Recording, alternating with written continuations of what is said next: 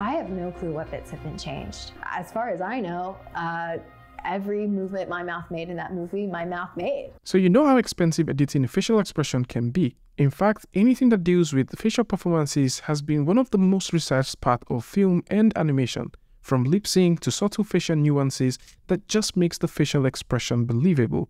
This in itself has not only sparked the spiral of tech, but has also brought about a faster and a more efficient way of face puppeteering and facial performance. And amongst the part of the face that we get to focus on when seeing a movie character or an animated piece, somehow we just simply gravitate to paying attention to the lips. And with new tech perfecting lip sync, one place we all struggle with lip sync versus audio is when we get to watch an animated piece or a movie with a foreign dubbed audio. Your names are so long-winded.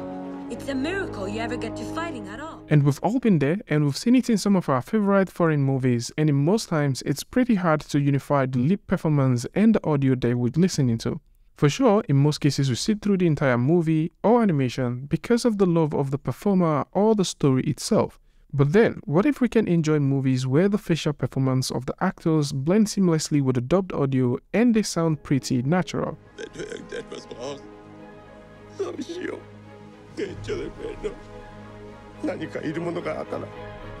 Well, that is what the folks at Flawless AI have been perfecting and working on for some time now, with their new innovative tool called TrueSync, which is an impressive face mapping AI analysis lip movement to line up translated dubbing audio tool. This tech has been around for some time and they've been working on this to get the most out of it. And with this particular technology growing, this is now considered to be the new mode of performance adjustment, as the AI technology is the world's first system with the power of visual dubbing with an unlimited set of new possibilities that allows for a faster and efficient AI reshoot that offers impressive, authentic, and perfectly lip-synced visual translation. This AI is relatively new, and the science behind this comes from a load of research in areas of natural rendering, human face digitization, video segmentation, and applied machine learning.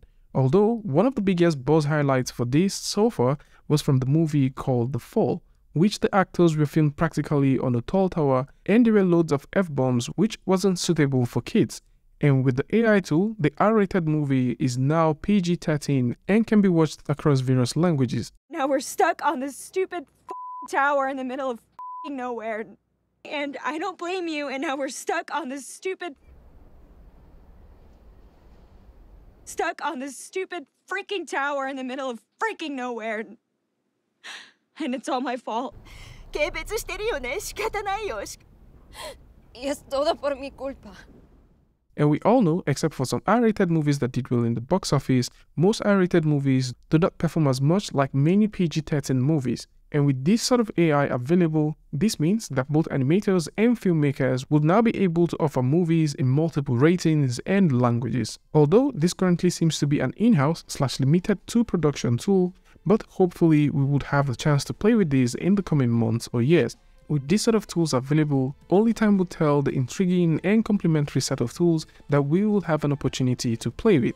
As recently, we talked about a very impressive AI tool that just simply allows you to throw in a 3D model and then it will replace an entire actor with full motion capture, lighting, and compositing baked into one. And slowly, we're beginning to see more and more AI tools get into film, and for sure, in one way or the other, this is definitely going to help substitute all of those laborious reshoots and make life easy for filmmakers. And for those who like to take a look at these or probably see all of the references that we just talked about, links to this is going to be in the description, so do well to check it out. I would like to know what you guys think about this one in the comment section, and of course if you like this video or you like something from this, you can go ahead and give a like and don't forget to share with a friend, and I'd like to see you guys in the next one.